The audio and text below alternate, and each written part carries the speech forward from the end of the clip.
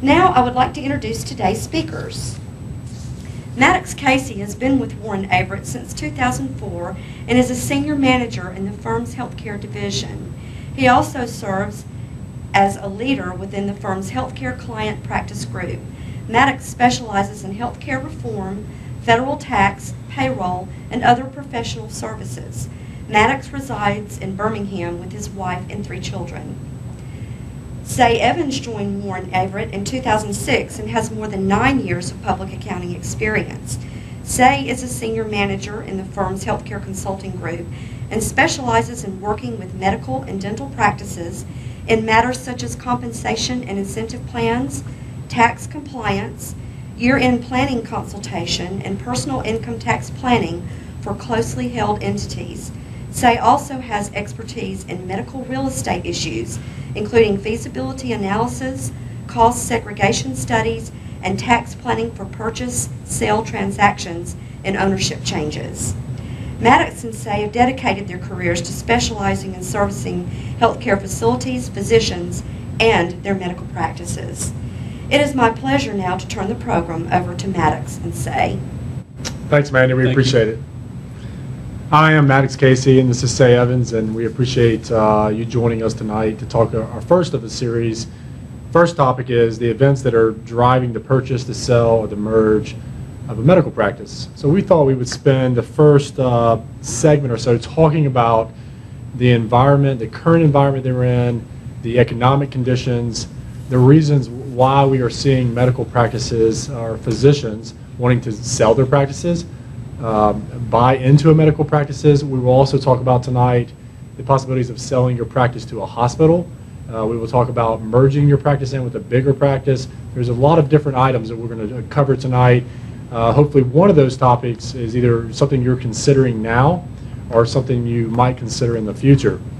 So first of all, we're going to talk about the healthcare environment and the reasons why this is happening.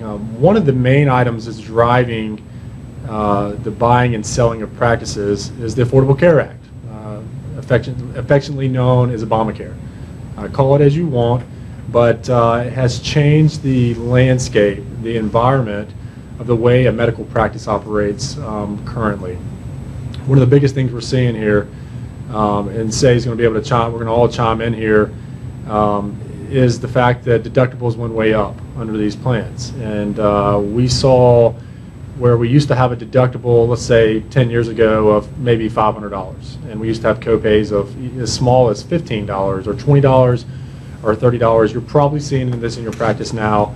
Now we have people who have deductibles as high as $6,300 for an individual and $12,700 for a family.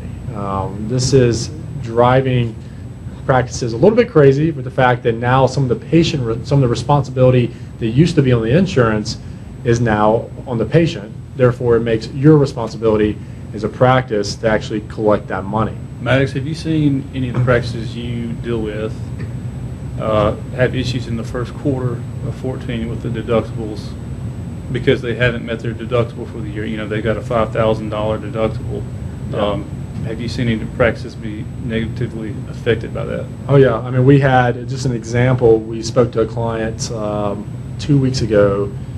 Their revenues were down $600,000 quarter by quarter of 2014 versus the first quarter of 2013. Now, I need to put that in perspective. They are about a $4 to $5 million quarterly practice, $20 million practice, but still $600,000 on $5 million is a significant jump. That's 10, 12% down. A lot of that is due to the fact that the deductibles are going up, and they're having a harder time collecting this money. They could also be financing that money through patients. Patient walks in, says, I have a deductible of $6,300, which you should be doing, and we'll probably cover this tip somewhere in a further series on how to collect money from patients. But you should be saying, I need all the money up front. Because if we don't get that money up front, if we don't collect that money when they walk in the door, we may never see that money again. Especially if you're a specialist, you have large infusion drugs. If you go give a $3,000 infusion without collecting that money from the patient, you may never see that money. What about your practices, Say? Are you seeing the same thing? Same situation. And it really depends on the payer mix. A lot of the practices that migrated away from Medicare patients are feeling the pain now, and the practices that have a heavier Medicare patient base are kind of sitting in a better position. So it just kind of, part of it's the payer mix. That's right. And then a lot of it is, how well is your front desk collecting money when the patient presents, because that's your best opportunity to collect that money. We used to say if you had a heavy Medicare or Medicaid population or payer mix, you're getting lower reimbursements at that time, but it was hard, you didn't really matter because commercial payers paid. But now if you have a lot of commercial payers, understandably, you may not be able to get that money from the payers, and especially if you have a lot of exchange. Depending on what state you're in, what state you're watching this from, it depends, would tell us how big your exchange population is. In Alabama, which is where we're broadcasting from currently, we haven't seen a lot of exchange patients walk into our practices yet, not near the amount that we would probably see in other states. So that's one of the things that's driving the current environment. Another thing is just increasing administrative burdens. You probably have a lot of these, and we've seen a lot of administrative burden: HIPAA, OSHA compliance, IT security risk assessments, which is part of the HIPAA Act back in September. There are a lot of administrative burdens that are driving people to say, I'm done with this. I want to go ahead and just sell out of my practice. I want to be part of a bigger group where I don't have to deal with this administration anymore. That's another driving factor for closing it. For EMR costs, the cost of implementing that, the cost of having to manage that, make sure it's working effectively, things that in the past a physician hasn't had to take control of and could focus on practicing medicine. It's moving away from practicing medicine, moving into more management of a practice and taking care of things that maybe the insurance companies or the government were handling before. Yeah, absolutely. Yeah, another part of here is, ICD-10. Even though that's been pushed back officially till October 1 of 2015, ICD-10 is at some point going to drive cash flow into a crunch for most practices. HIPAA requirements, RAC audits, qualifying, reporting initiatives. E-prescribe is what happened last, still going on, but last June you were required to submit the 10 and the 25 at their incremental dates. There's just a lot of administrative burdens that you haven't had to deal with in the past, and jumping through those hurdles.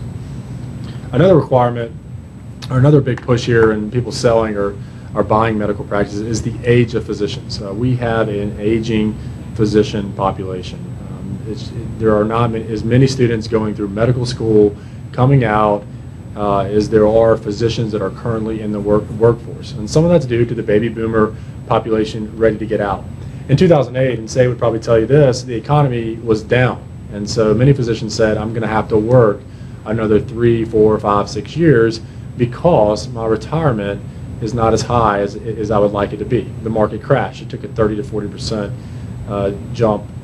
decrease.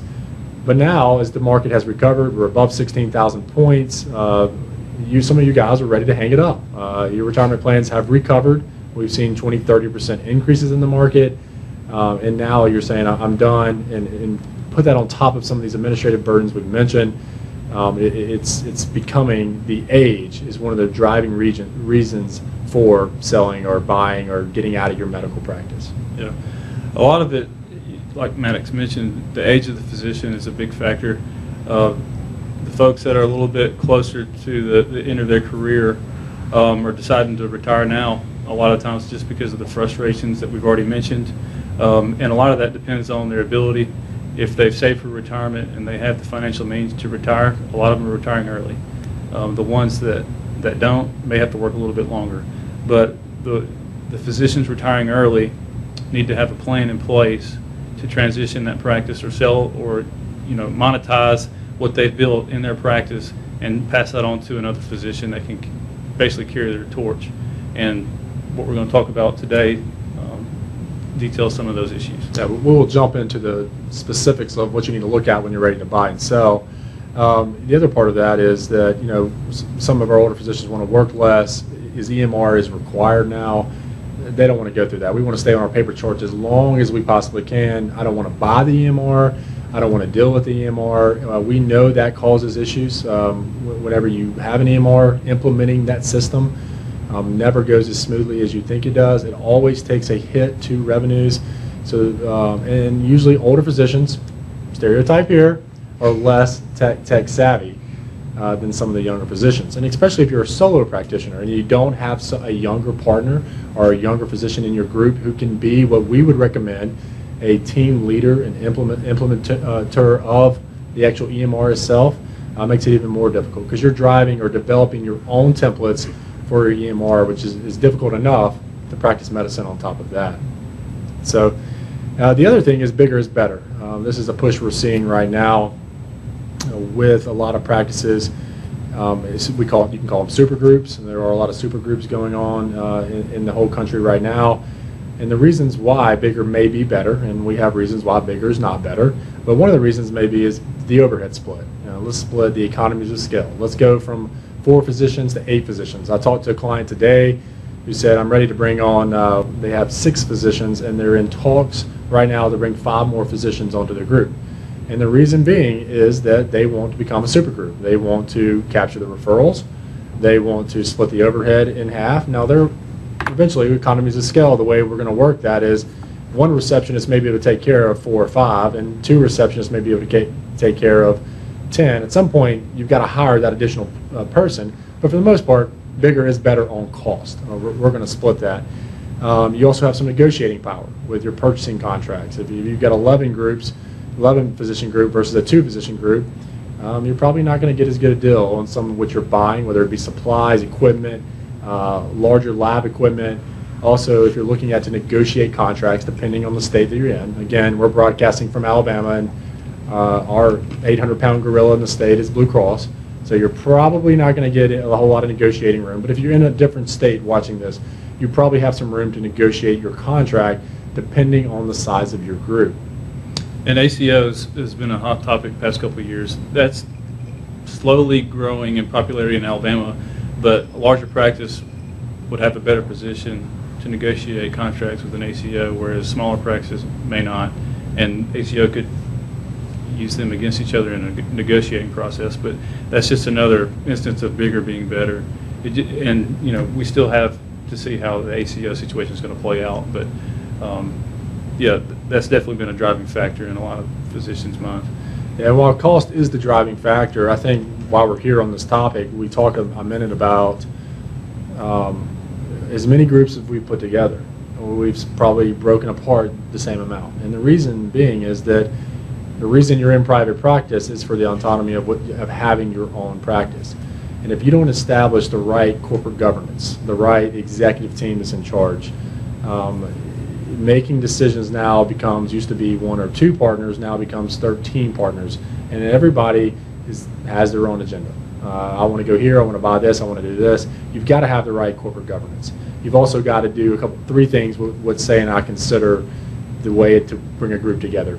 You've got to practice clinically, ethically, and financially together. Clinically, if you have a group that splits overhead equally, which a lot of groups do, and you decide that you want to work 4 days and another one of your physicians wants to work 2.5 days. Well, we've got some, that's actually a financial issue, but we've got some clinical issues that may happen there. We're going to split everything equally, we're going to split revenue equally, and we're just all going to take the same amount of money home at the end of the day. We actually had a group that had this recently, and some people are saying, well, what's the reason, why would I even show up to practice? Well, that's a good reason. But if we're not on the same page clinically, if we're not treating our patients in the same manner, we're not splitting our revenue in the same manner, we've got some issues that could possibly drive a group apart. Ethically, the way you look at a group. We've had a group where we had a person who used curse words all the time, and that drove this group apart because two of the physicians said they cannot treat patients that way. They can't use curse words in front of the patients. They can't use it in front of my staff. And it didn't matter. They could have been great clinicians together. They could have worked financially well together. But if that issue can't work together, the group's going to be driven apart. So there are some things in there when we put bigger is better, but maybe not always in parentheses. There are some things you need to look at. And then, of course, financially, I talked about the way you split overhead, split revenue, split expenses, the way you spend your money. What should we buy? Should we buy an ultrasound? Should we buy some more lab equipment? If you don't have the proper corporate governance, 2 or 3, 4 people maybe making a decision for a large group, you're going to have some issues. You're going to have 13 people sitting in a boardroom, and someone has to make the final call, just like of any other group whenever you're looking at it. The other one is hospital acquisitions, and I'm going to let Say talk a second about why is that a driving factor to sell your medical practice right now. Well, that's been a popular thing lately. Hospitals are buying practices, and generally it's been primary care, but it's expanding into different specialties. And this is attractive to many physicians for a number of reasons. One is the hospital may offer them a buyout for their stock for their practice, which is a payday for the physician, which is attractive. The other positives in the physician's mind is guaranteed salary, especially in this environment where uncertainty with reimbursements and the deductibles and collecting that money, a guaranteed salary is attractive. Access to technology that the hospital system may have that the physician may not be able to obtain on their own in a practice. Recruiting advantages, and oftentimes the compensation for a physician can be tied to other metrics other than collections in a hospital system. It can be tied to RVUs or some MGMA average or something like that, where they're not having to worry about the collections on seeing patients, and they can be paid by some other metric, so they feel like they're being compensated for their work instead of what comes in the door, which they don't always have control over.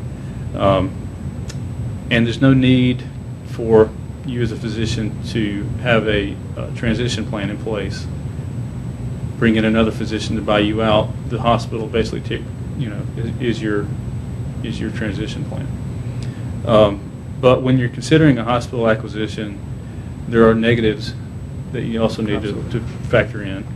Those are, you're going to lose your practice, you're going to lose your autonomy, and you're not the one making decisions all the time. You're going to have to yield to the system and do what they say needs to be done, how it needs to be done. And the benefits typically aren't as good in a hospital practice or hospital system as they are in your privately owned practice. You also need to consider the impact on referral sources. If you move from one location to this hospital system, are you potentially alienating a referral source? Are they going to send it to another physician that's closer? There's just many different factors you need to consider other than, does this offer on a sheet of paper look attractive to me? Maddox, do you have anything to add? Well, I mean, we've seen the enticing offers that hospitals have. For some of the larger specialty groups, the offers are, we'll keep your compensation the same, we'll take away all the administrative burdens from you. You just come in and practice medicine. And that is glorious, and I think it is attractive for many physicians to do that right now. A couple of concerns I would have when we're looking at that is, you are at the mercy of the hospital. I had a call 4 weeks ago from a physician who was in private practice, but the private practice is owned by the hospital. So they dictate everything about the private practice. They pay the money, they allocate, they hire the people. So I don't even know if I call that private practice. But the hospital's in financial trouble, and they fired the CEO, they fired the CFO, and they can't make ends meet at the hospital. So the letter came down from the hospital to all physicians saying every physician needs to agree to take a 10% cut on their base salary right now. Well, there's not a whole lot we can do here. This physician happened to be an older physician who wasn't going to bolt. He did have a non-compete. The state, whether that was enforceable or not, he had a non-compete where he couldn't leave. He had really nowhere to go. My only advice to him was maybe try to get something out of it. Maybe get some transparency of how your practice is doing. Maybe get out of your non-compete if you can, if you agree to that 10% cut. But that was a 10% cut on about a $550,000 salary. So that's a pretty big chunk, and I didn't have a whole lot to say. That doesn't happen in private practice. Whenever you own your practice, as we well know, you take some of the risk out of it, but you also take some of the reward and the ability to generate an unlimited stream of money at some point. So I think that's good to cover. So we've spent about 25 minutes talking about the current environment, some of the reasons why you may be buying and selling your practice or merging. I think we'll jump in now into the nuts and bolts of what we think you should look at, some of the considerations of what you should look at when you're buying or selling your practice. The first one is your buy-sell agreement. First of all, you should have a buy-sell agreement. If you don't have a buy-sell agreement, you need to go ahead and get one drafted. The buy-sell agreement is one of the most important documents in place when you have a group of 2 or more, and that dictates the terms of how you get in and out of this practice. What are the terms, the conditions, how is it paid? It provides what we call a clear methodology of the purchase and the triggering events. What's going to trigger a termination from someone? What's the notice you have to give for terminating or buying or selling your practice? It also protects you upon disability or death. Now, saying are not attorneys. We don't have JD after our name, so anything we say here is not legal advice.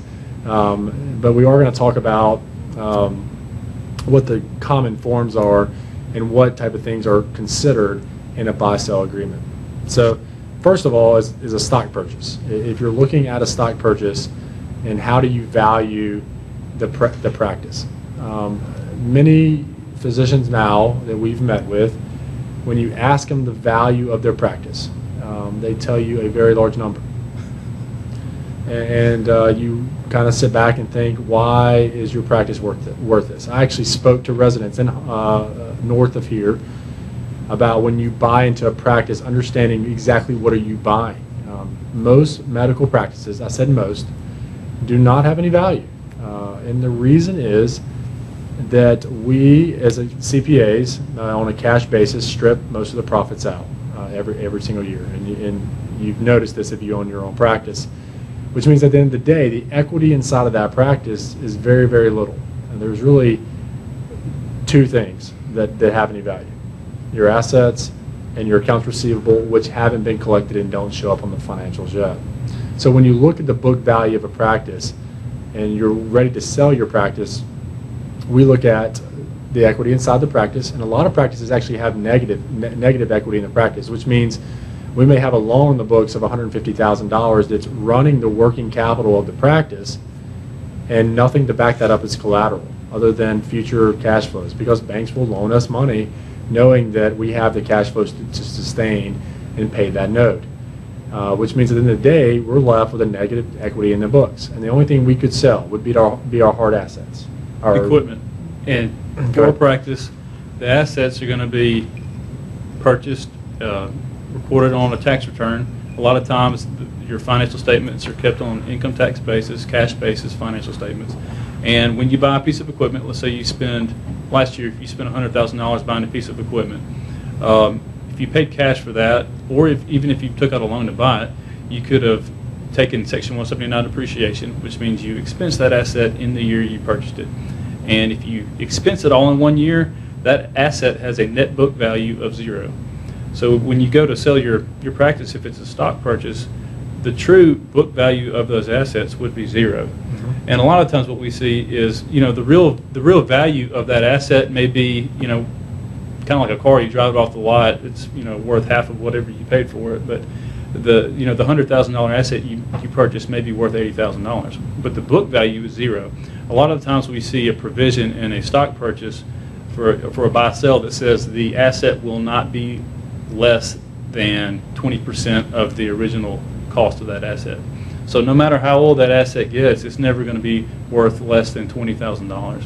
And as the practice goes on over the years, that can be a substantial amount of money. So depending on the specialty, the asset portion of that stock purchase can be significant. But really, you need to have a provision in the buy-sell that sets a floor for what those assets are worth. And depending on what side of the party you're at, it depends on what kind of price you really want. If you're the buyer, you really want a really low price. And if you're the seller, of course, you want a really high price.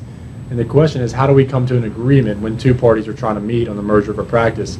We don't value practices for the most part, an appraiser will do that, but we do give advice to our clients when we're looking at them and saying, what is this practice worth? They want us to come buy their practice. And recently I had a client who was looking to buy another practice, and so they approached the practice. It was an older physician practicing in the current practice. 2 younger physicians wanted to buy his practice. He was ready to sell it. We asked for a price. What do you think your practice is worth? He threw out a number of about $1.5 million. And we said, on what basis do you think it's worth $1.5 million? And he said, because I think it's worth $1.5 million. And I said, well, that's pretty typical. Our client, said, well, we need you to value that practice and go in there and see what's worth. At the end of the day, we told the practice that it was worth nothing. It was worth nothing more than the referral sources that that client was able to give to our clients. It didn't have anything. And if we could value those referral sources, great. If that physician was going to stick around for a while and help transition those referral sources over to our client, we would be willing to pay some type of price for that. But just to come in and buy that practice straight out for $1.5 million, patients are gone. You're not going to get those. Not going to get those. So part of that conversation is, depending on what side of the table you're on, how do we transition? How do we set up so that we can get some value out of our practice? Because that's what we need to talk about. How do we set up a buy-sell agreement? How do we bring someone in? How do we sell it to another party? And so we often talk about grooming a purchaser. And that's the terminology we use. If you are currently looking to sell your practice in 3 months from now, you're probably out of luck. You just don't have unless you've got some buyer in line that wants to buy your patient base. But if you're looking to sell your practice in 18 months or 24 months or 36 months, you still have time to groom a purchaser, because most likely your money is built up in your referral sources, your patient base, and your ability to transfer that patient base and referrals to the next person. The value for them is in that same mentoring stage, the same stage of the transfer.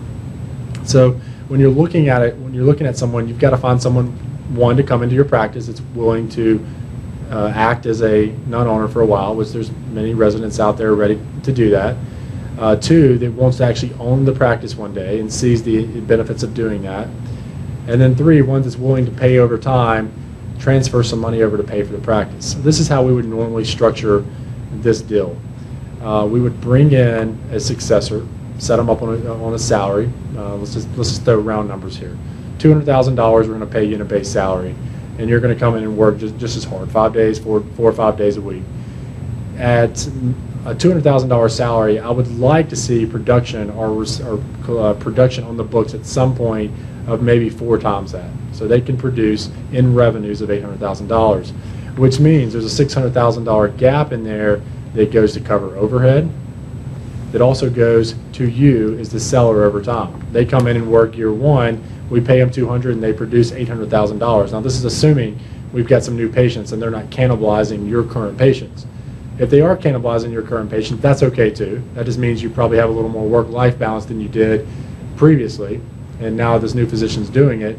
So now we have a $600,000 gap in there that we're willing to take is one, either a payment term, that can work, or two, is just a gap over time. So if we can get that person to have a $600,000 gap for year one and year two, effectively they've paid us $1.2 million for the practice. That might be sufficient for you as you transfer that money into your pocket. If it's not, and oftentimes it's not what you want, then what we do in year three, we allow them to buy in. And at year three, we say, well, buy-in price is going to be a certain price, and the practice can be appraised, and or we can give a value of what it's going to be. And oftentimes the buy-sell agreement dictates what the price will be, and then they buy in over time. The other part of that is their accounts receivable. We've got the accounts receivable that they've worked as an employee up until a time frame. So they're going to buy in on July 1. They've got all these accounts receivable that are technically owned by the current practice. They're not an owner yet.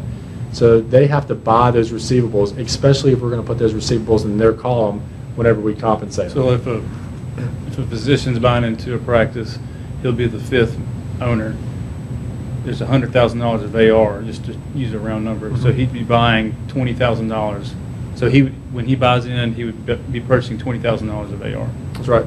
And as that money's collected, we will give them credit for it, but we will also transfer $20,000 from his compensation period, his compensation column, however that's structured, into the owner's compensation structure, so that we receive that money.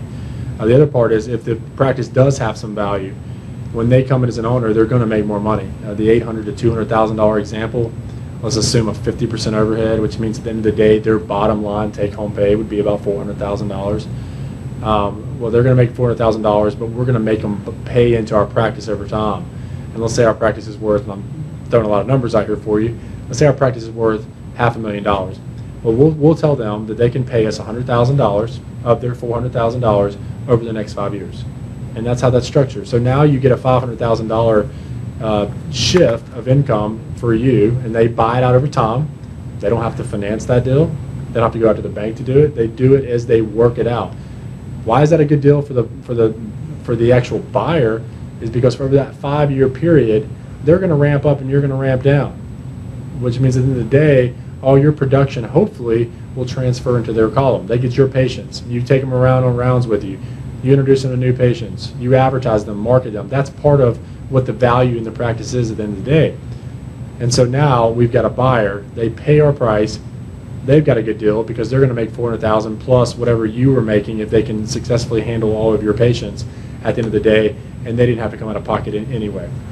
That only works if you can transition over time. It also only works if you are a superior income producer. And you may or may not know if you are a superior income producer. The best way to look at that, and we do this, is to look at benchmarks of how you stand. So we could take you, look at your production, look at your compensation, and tell you where you fall on the benchmark of national data. We could also look at your state and tell you where you fall. Are you in the 50 percentile, the 60 percentile? If you're up in the 95 percentile, you've got something to sell. These residents coming out, or whoever wants to buy your practice, even if it's a merger, you've got something to sell because you're a superior income earner, which means you have superior patient volume. You're doing something right, and someone's willing to pay for it to get that future cash flow stream. You've got to know what's going on in your practice to even set the compensation plan for the potential buy-in or for the future owner. If you don't know what your overhead is in your practice, if you don't know where your money's going, also if you're not going to be able to set the compensation for this new owner and be able to make money off of them for the period of time unless you know what's going on in your practice and you're up to date and up to speed on the financial statements. And also, we mentioned EMRs earlier and the difficulty with those, and some physicians are opting not to do that and try to sell their practice. If you think about the residents that are coming out today, they're not going to want to buy a practice that's not up to date on the current technology. They're going to want a practice that has an EMR that's easy to work with and implemented, and they're not going to want to pay or buy in or pay a premium for a practice where they're going to have to do a lot of work to get things up to speed. That's right. So we talked about a little bit that we kind of combined a buy-sell agreement, what it looks like, usually the components of a buy-sell agreement, the stock purchase and the AR. Those are usually the biggest two parts of a buy-in or a buy-out. Same thing, everything we just mentioned on a buy-in is the same way you would buy out of it. So at the end of the day, whatever the value of the practice is, either through appraisal, because you may have some goodwill in there if you think your practice is worth more than these tables and chairs, or if it's just the value of the practice, that's the way you'd be bought out, dictated by the buy-sell agreement, and usually just paid over a certain amount of time from the actual purchaser itself. The other part, the accounts receivable, works both ways. So usually when you buy into a practice, you don't own your AR. When you buy out, you do own your AR, and someone's going to have to purchase you out as that money's collected. There's some various methods that we use whenever you're buying out someone's AR. Yeah, and generally, the stock purchase that we're talking about, that's done within a practice from a physician to physician sale. If you have a hospital involved, you're more than likely going to have a formal evaluation performed on your practice. And I'm going to outline what's involved in that. But in general, if you're just kicking around ideas, there's some informal ways to value a practice. One of those is comparative sales, which is really hard to get information on because it's not public information when a practice does sell. But there is a book called a Goodwill Registry that lists sales of medical practices by specialty, by location, by year, and you can get an idea of what the practices are selling for. Now, not everyone reports that information to the Goodwill Registry, so there's a lot of information not in there. I bet physicians that sell for less than what they're happy about probably don't submit their information to those books. But the Goodwill Registry will tell you how many physicians are in the practice, what specialty it is, and sometimes it'll provide the gross revenues of that practice for a year. And it can kind of give you a ballpark idea of what practices sell for, but we very rarely use that because it is very segmented into locations, and what a practice sells for in Birmingham is not comparable to what a practice sells for in Texas necessarily, and there's a lot of information you don't know. So comparative sales is one way, but it's not used very often and not reliable. The other way is a rule of thumb, and that's, a practice has $5 million of collections for a year. Someone may say, oh, 40% of that number is what a practice is worth. Well, that may work on one practice, but you compare that to another specialty, another group. There's just so many factors that go into the value of a medical practice that a rule of thumb is not going to apply to everyone, and it can be very dangerous to use that as a basis for calculating a value. Yeah, I think a rule of thumb is dangerous because if you take your different specialties, let's say you take a cataract surgeon, and use a rule of thumb on what they're worth. Well, a cataract surgeon works solely off of referrals from optometrists. So if we use a rule of thumb for a cataract surgeon, that's not exactly going to work. If we do a multiple of 5, it's not going to work the same way as you would have a family practitioner, because we're not working off a referral base. So that's the dangerous part of using a rule of thumb. Yeah. And the real formal way to value a practice when it's necessary, in the situations where it might be necessary or a hospital's involved, or it's outlined in a buy-sell agreement that a valuation has to be performed. Those are the situations where you would need an independent certified valuation expert to come in and do a report and say this is what, or provide a range of what they believe the practice is worth. And when that report is performed and provided, there's going to be a couple different ways, really 3 different ways and methods that the practice is valued. The first of those is the asset approach, and as we mentioned before, a medical practice is generally a cash basis entity and keep the books on tax basis. That does not reflect the true fair market value of your AR or your equipment. It also doesn't factor in the value of the patient records or the workforce you have in your practice. So by workforce, I mean the other physicians in your practice, a nurse practitioner, LPN, all those people that you've assembled and put into your practice. What would it cost someone to put a practice together and assemble those people? You'd have to pay a recruiter, you have to pay recruiting fees, you may have to pay someone to move, HR costs of getting all that generated. So a workforce that's in place is a valuable thing. All these components are part of the asset approach, and that's just one of the methods that is used in a formal valuation to determine what the fair market value of your practice would be. And like Say mentioned earlier, we'll reiterate a little bit, the qualified appraisal of your fixed assets, when we're looking at the equity of a business, of a medical practice, we may buy a ultrasound machine for $120,000. And we may take accelerated depreciation, that term's thrown around a lot, Section 179, and bring it all the way down to 0 as far as a book basis. We wanted, if you spend $120,000 in cash, we probably want to go ahead and try to match up the depreciation deduction with the actual expenditure of the cash. Which means if we look on your books, it's worth 0. And we know that a 1-year-old ultrasound machine has a lot more value than that. And that's why oftentimes a qualified appraisal or a methodology is used where, hey, we're going to take whatever your assets are at cost and use 30% or 40% or 50%, because you will have some stuff that you bought in 1986, that exam table that you just can't give up, even though it doesn't even move up or down anymore. But there are those items that you have in there. Hopefully you don't have a 1986 computer that you still use. But there are items that are going to take into consideration that oftentimes we'll say 40% is a good number.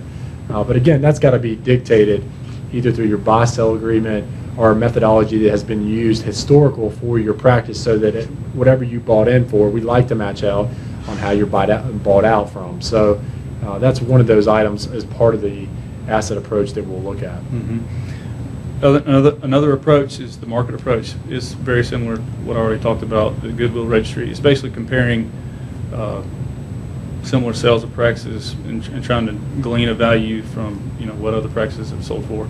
In a formal valuation report, if you see this used, there's probably something wrong with the report. This is very seldom used for a basis for establishing a value. It's usually either the asset approach or the income approach, which is what I'm going to talk about next. The income approach uses the performance of your practice, income statement, the revenues and expenses, and projects a value based on the historical performance of your practice.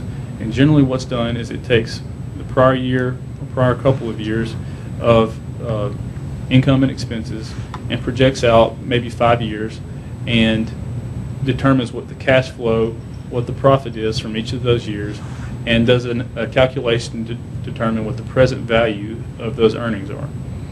And it's important to have a valuation expert that's very familiar with medical practices and the healthcare industry, especially in this approach, because there's so many different things that they need to be aware of when looking at your practice and the revenues, expenses, and what could change in the future.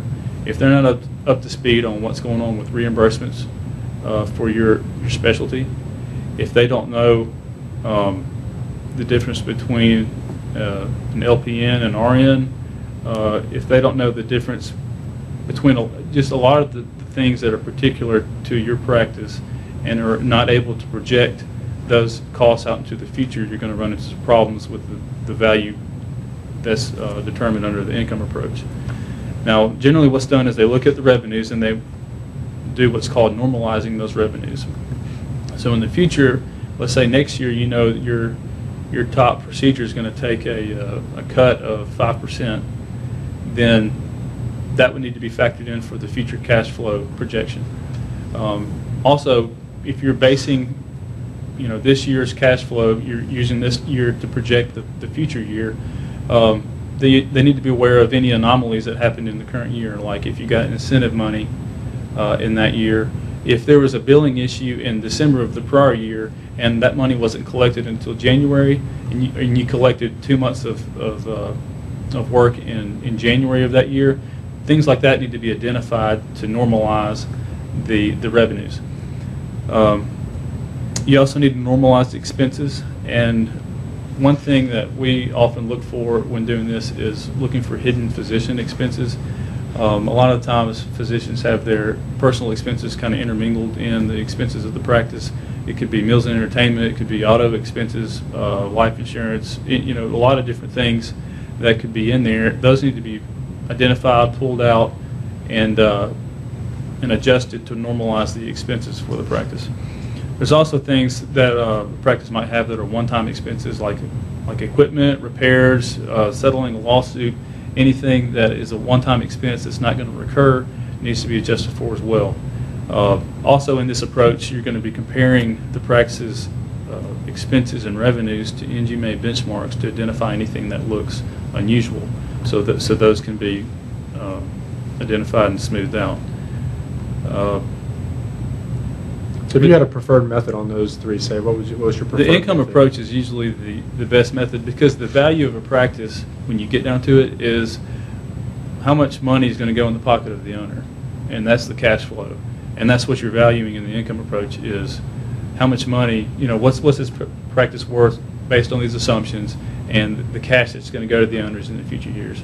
So the income approach is generally the approach that is the most reliable value of the practice. That's right.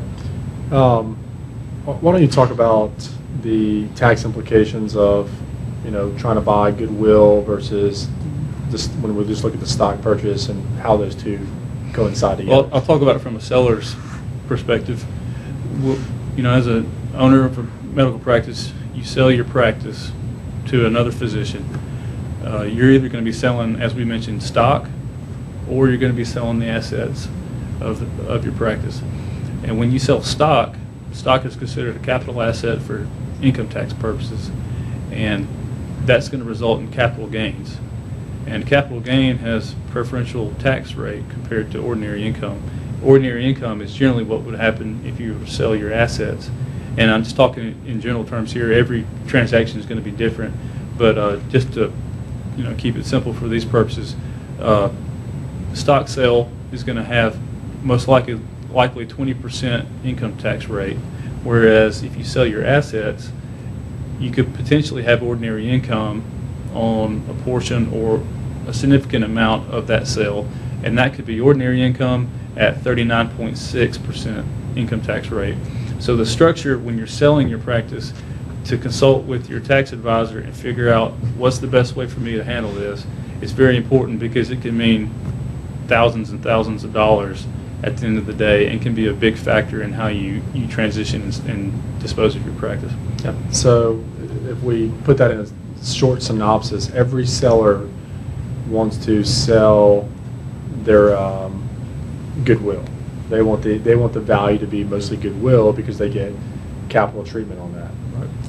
Every buyer wants the transaction to be more of the assets, because when they buy the assets, they get to write that off as ordinary and at a faster timetable than if they bought goodwill. If they buy goodwill, that deduction has to be amortized, usually over 15 years of buying the goodwill, and that takes a long time. If you expend $1 million in cash and then you have to wait 15 years to buy off that write off that deduction, you're going to have a cash flow crunch at some point. So the structuring, the nature of those deals, you're going to have two parties fighting, and if you're not advised on the proper tax treatment of it, you may come out on the raw end of the deal, if you will.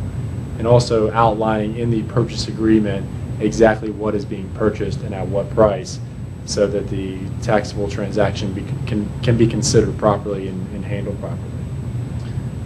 I think some other things to consider here in just the overall scheme of buying and selling your practices. One is your tail coverage. You know, who pays for that tail coverage? How long does that tail coverage last? We talked about income taxes already and the ramifications of income taxes under all of these approaches. Another one that often comes up with is the custodianship of patient charts. You know, what do you do with the patient charts? Who's going to maintain the patient charts after the practice either closed down, shut, merged, sold?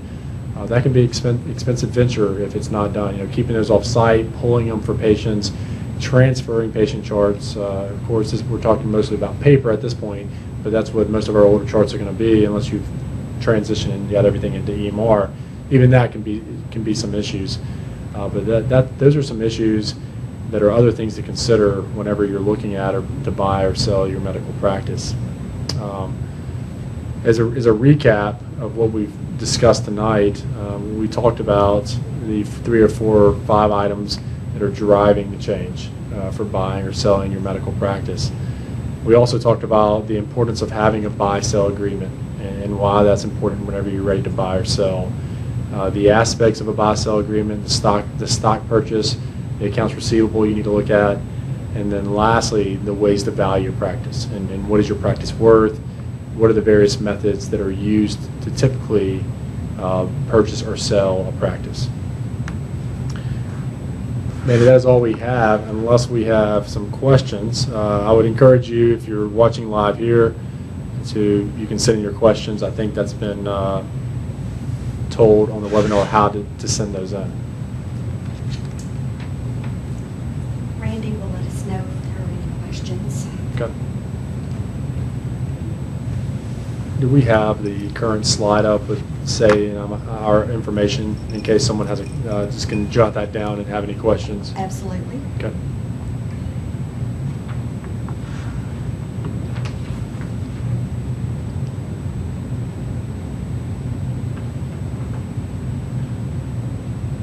Well, I don't see any questions yet, Mandy, so if you just want to wrap it up, that'll be fine. And if someone has questions, you're welcome. You have our contact information on any of this subject. Whenever you come up with one of those wise questions, feel free to reach out to Say or myself. All right, very good. Well, we thank you, Maddox and Say, very much for all the great information. And thank you to our viewers for joining us today. And in about a week, you'll be able to access this on-demand video so you can review any material that you missed or simply want to go over again. And we thank our partners again, Warren Averett, Jefferson County Medical Society, and SMA Services, Inc. for making this program possible. And we ask you to visit these websites for additional information about their programs and services. Also, this is Maddox and Say's contact information. If you have any questions whatsoever, they have said please feel free to call or email. They're more than willing to get with you one-on-one and discuss any additional questions or go into further detail with you. And then I also wanted to let you know briefly that we've got a few more programs in this series coming up. If you haven't already seen the dates and the locations, they should be showing on your screen now. We also have a website. The URL is at the bottom of the screen. Please feel free to visit it and read up a little bit more detail, and we hope you'll plan to join us. And thank you again for being with us, and have a great day. Thank you. Thanks.